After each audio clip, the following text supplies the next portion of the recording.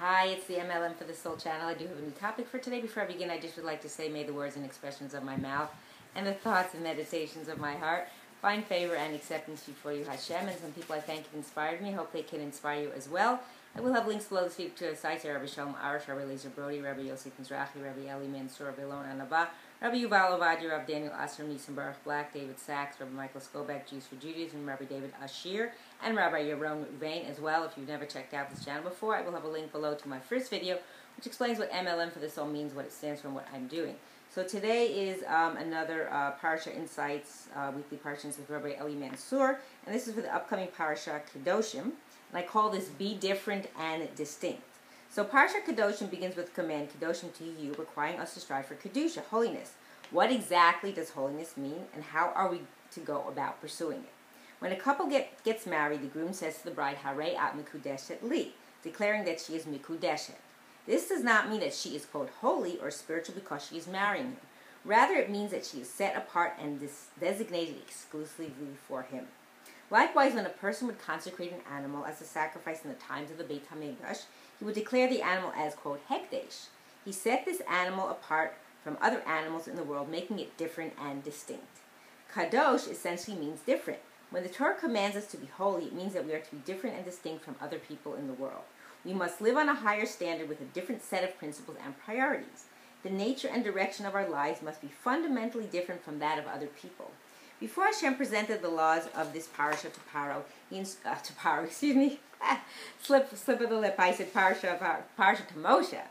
He instructed that they must be spoken to Kol Adat B'nai Yisrael, the entire nation, whereas other mitzvot of the Torah were first transmitted to the leaders, who then taught them to the rest of the nation. These laws were presented as an assembly of all B'nai Yisrael. The reason perhaps is because holiness can only be pursued in a large group, together with other people. Kedusha, as we explained, means being different and separate, going against the tide in conventional modes of behavior. It is very difficult for individuals to swim against the tide. We are all influenced by the society around us, and easily fall prey to the pressure and intimidation of the majority. Very few people are able to resist this pressure alone. The best chance we have of achieving Kedusha, of being able to remain distinct and go against the tide, is in a group, working together with like-minded people. The mitzvah of Kedoshim to you was issued at a national assembly, because only when the nation works together, can Kedusha be achieved. This is especially true nowadays, when the decadent base culture of the general society is so pervasive, unfortunately. Rachaman al-Islam. Wherever we go, we find ourselves bombarded by the culture and values of the general society, which are diametrically opposed to those of the Torah. In order to resist this pressure, we need the support of our peers. And for this reason, it is crucial for everyone to find a framework, such as a regular Torah class, in which he or she is surrounded by others who seek Kedusha, who wish to be different from the society around us. We cannot go about this ambitious endeavor alone. We need the strength and support of a group working together to resist the tide. Only if we work together as a group can we succeed in our attempt to achieve true holiness and conduct our lives on a higher moral standard, so that we are worthy of a meaningful relationship with our Creator.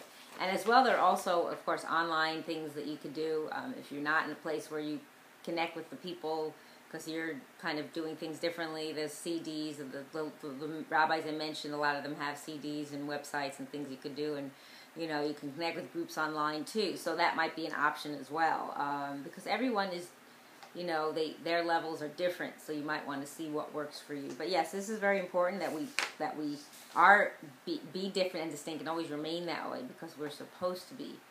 We're not supposed to blend in with society, because that's not who we are. We're supposed to be distinct and different. That's what Hashem told us, because we're holy. And I hope and pray that we all merit to live and see the coming of Mashiach, speedily in our days, and rebuilding of our final and everlasting Beit HaMikdash. Amen, and thanks for watching.